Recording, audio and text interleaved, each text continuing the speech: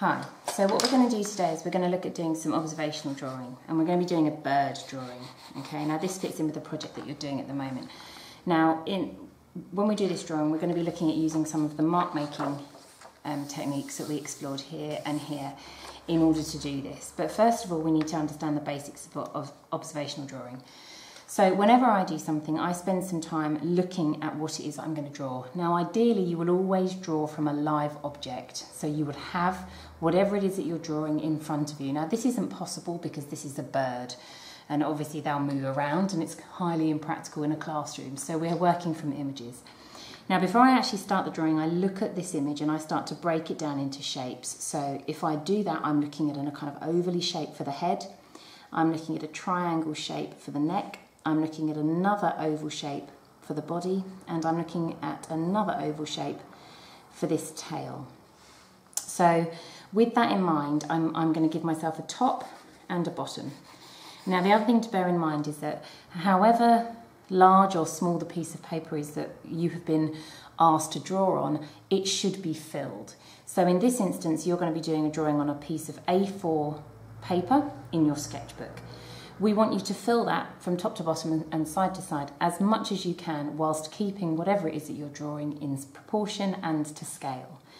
If we wanted you to do a smaller drawing, we would give you a smaller piece of paper. So it's really, really important to remember that. Okay, so I'm going to start off with putting an oval in for the head. And I'm going to place that oval here-ish.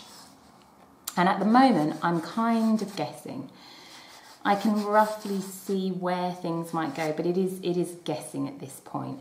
Now, I'm measuring all the time, so I'm looking at the top of the cockerel's head here, and then I'm looking at the top of this feather, and I'm looking at the gap between those two, and I'm kind of thinking that that's probably about right. But what I am expecting is for there to be mistakes in this.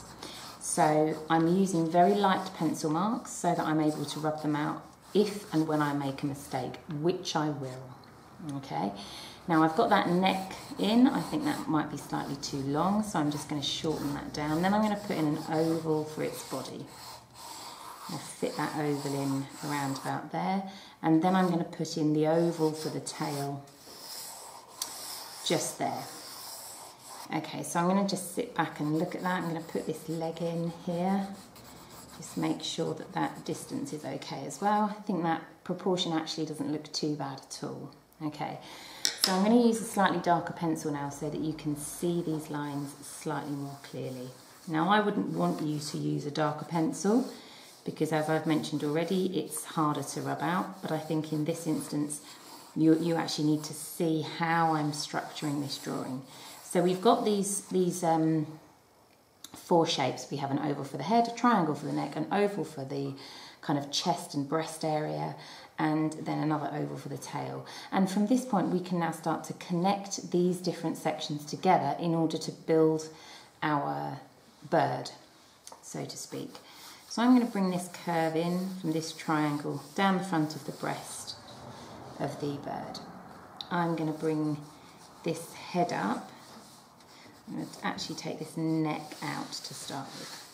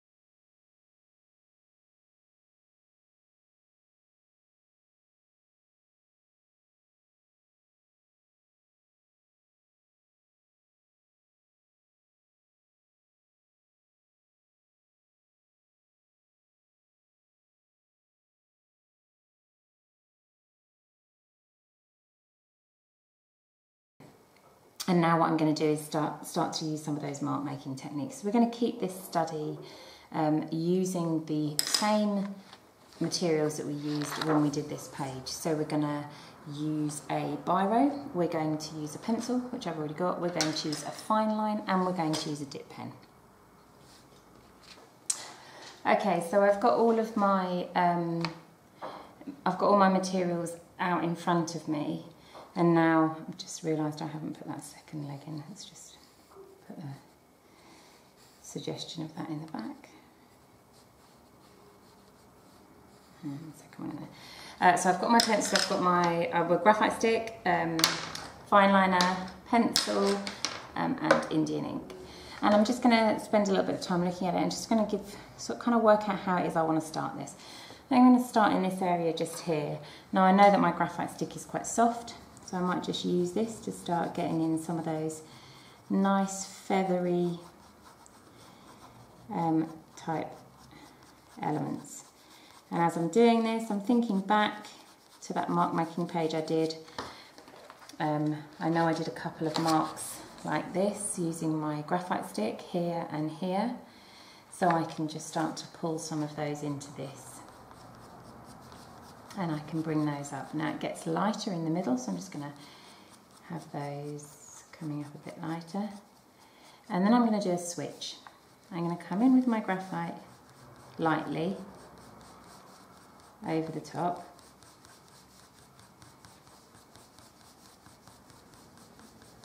and then I'm going to switch over to some Indian ink. So I can see some nice dark tones coming in around the top of the neck area here, and I'd like to put some of those into my cockerel. And again, I'm thinking about those mark making techniques that I used before. Some of those nice lines, and start adding some of those in. Now I don't want to go too heavy with this at the moment. I can see a nice bit of tone happening up here, so I'm just going to increase those marks just there. And maybe just around here as well, you can see a slightly darker area. And just inside here as well. I'll just put some of those marks in. Not too heavy, nice and subtle.